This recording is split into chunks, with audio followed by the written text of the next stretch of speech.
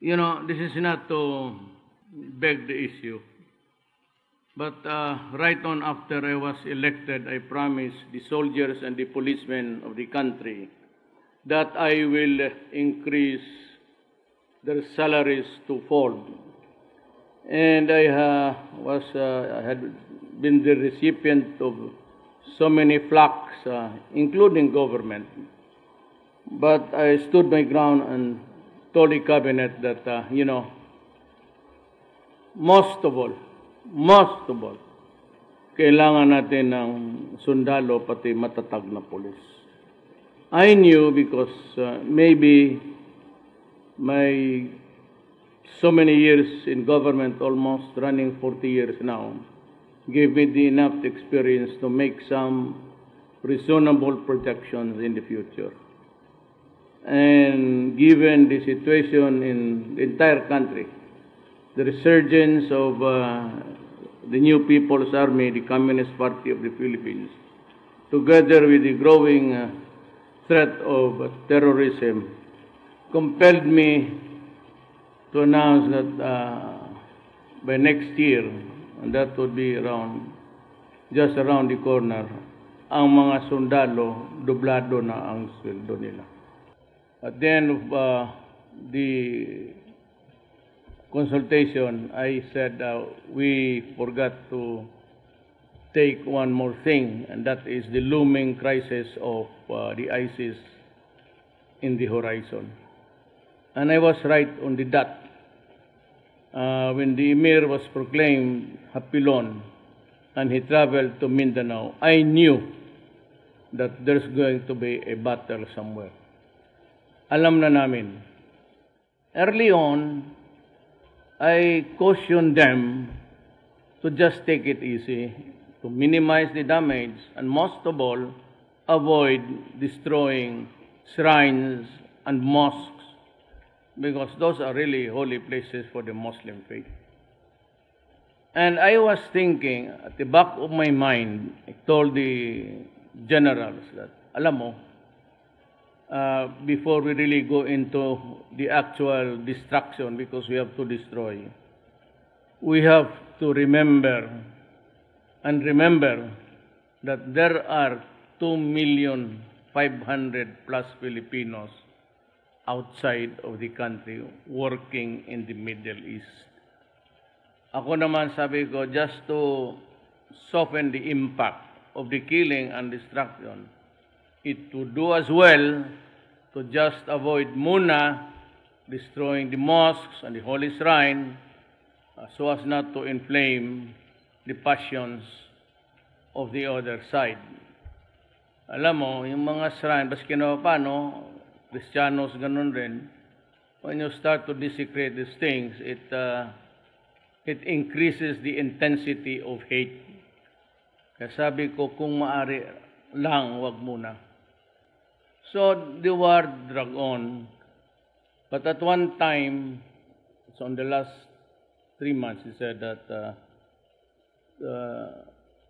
Mayor, hindi ito pwedeng ganito na lang. This has to end. And so that finally broke the camel's back of my resistance for destruction. But I had to give them the final decision because the war was dragging to its 4th month. May mga barret sila, we could hit you 2 kilometers away. Meron tayo, meron rin sila. They could match the firepower of the armed forces during the siege. So, yung mga sundalo natin, better trained, mas matapang, at well-coordinated. And that is also one of the benefits of studying the art of war. That's what they're there for. I was at the airport because I was really almost on the verge of tears always. Naiiyak ako kasi ako yung nag-declare ng martial law. And I sent the soldiers to the mouths of hell, and some of them to die. For one reason or another, that also compelled me to be there many times. Gusto ko nang pumasok doon sa main battle area at makipagbarila na lang para matapos. Winner take all tayo dito sa barila na to. Those are the things, the nuances that you have to bear when you are the commander-in-chief. Ang ano ko lang is, whenever I'm there, they're always happy to see me. And to also proclaim my doctrine. And that is why Total Marawi is really a military camp.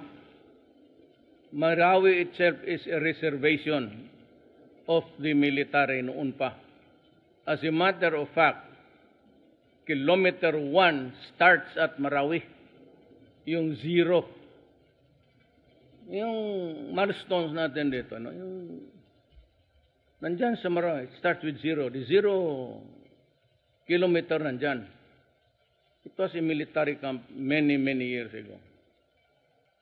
I'm trying my very best to come up with an agreement with the MI and MN because they are the mainstream rebel fronts that would want or would settle for a government that is acceptable to them.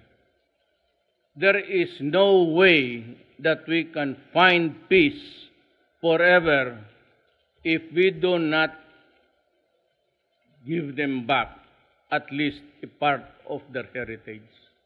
Sabi nilang revolutionary government ko dito, huwag ninyong intindihan, malayo yan. May I build a nation.